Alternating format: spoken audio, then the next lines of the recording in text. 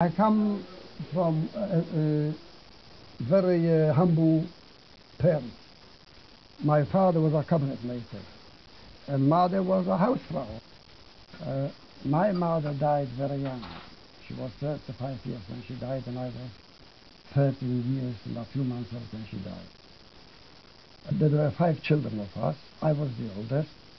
The youngest was 6 months old, and my father couldn't cope with us.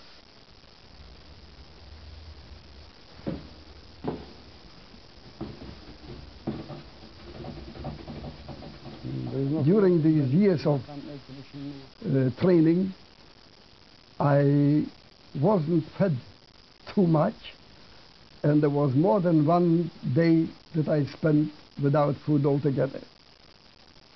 So I was good material for those who wanted to change the world and said it doesn't have to be like that. Because according to my father and to their system of thinking, it had to be like that. God has created me that I should be hungry in order not to have to eat. But in Bund, they thought, no, it shouldn't be like that. It doesn't have to be like that.